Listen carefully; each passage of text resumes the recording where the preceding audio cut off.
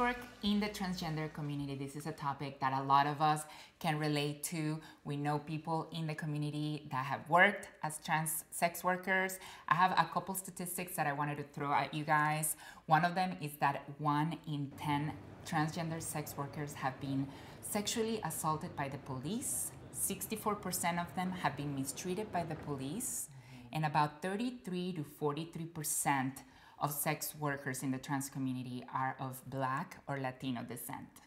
So I think it's a very important topic that we need to discuss because we do have that connection. I know from personal experience that we all know someone in the sex trade industry, and it hits very close to home. So I know that is something that unfortunately a lot of our sisters feel that they have to do.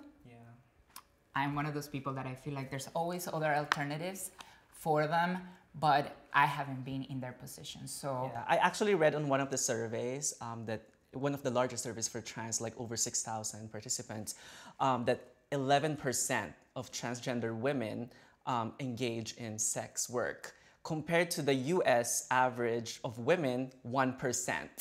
So I mean, it's really something huge in our community. So, and it comes down to a lot of the fact topic. that we can't find work. Trans people are discriminated very heavily in the workplace.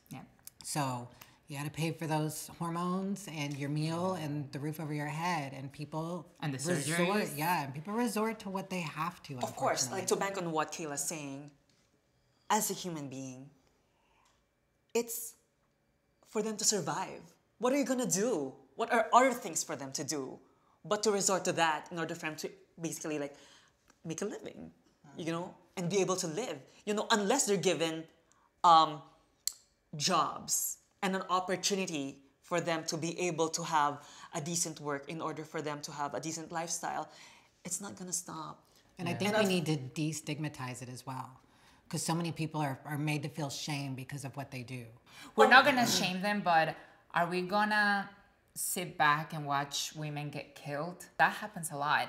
And unfortunately, that is one sad reality, that a lot of transgender women in the sex trade industry will be victims of violence. And this is something that's why I think we need to figure out a way to encourage these women to find other alternatives. What can we do? Because I mean, I'm speaking from a place of privilege. I came from a supportive family.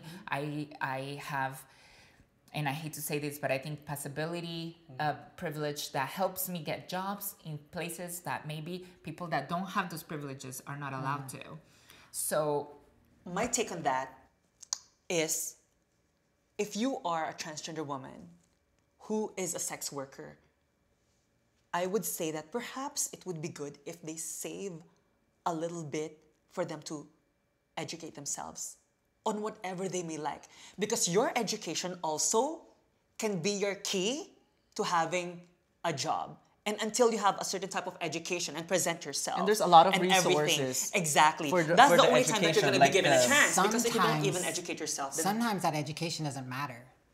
It does come down, unfortunately, to possibility. Because if a job doesn't feel comfortable with you working in their workplace, they're not going to hire you no matter how much education you have. So it comes down to us fighting for the rights of everyone to have the opportunity to work. Well, basically, I'm saying this for them to have an option, basically, because we can always blame the system or things like that, but how about what can we also tell them for them to be able to like look outside of the box and what they can do for themselves? You know, I mean, like they do not choose if they're like passable or not.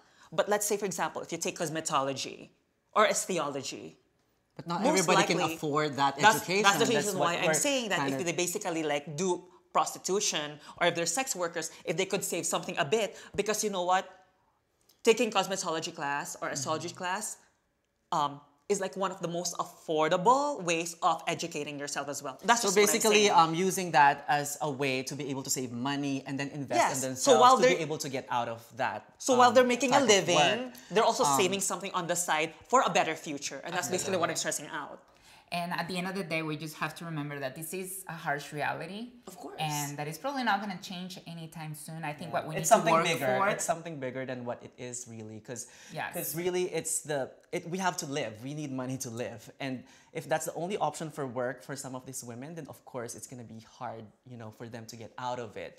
But that's why it's good for us to keep fighting for that equality so that everybody will have the same chance, and even if they're not as privileged as us with a lot of like loving and supporting family, you know, to be able to get us to the education that we need, to everything else that we need. Exactly. And just to kind of wrap it up, because I did talk about how unfortunately a lot of these sex workers are assaulted by the police, and they are, you know, victims of our own justice system. So what I think we need to do is decriminalize sex workers in the sex industry, and I think that could be a first step.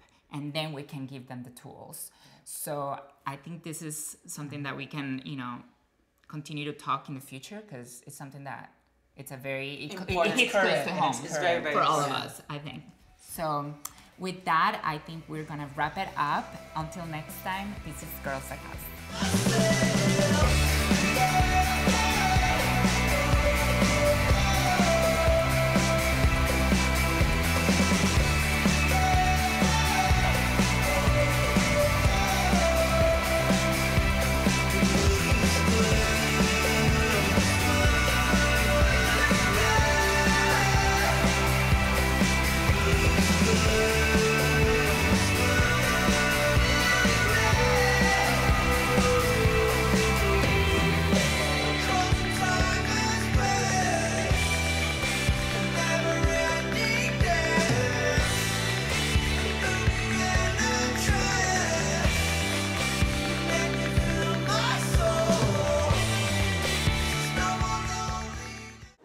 Hi everyone, thank you for watching Girls Like Us. I hope you enjoyed this segment.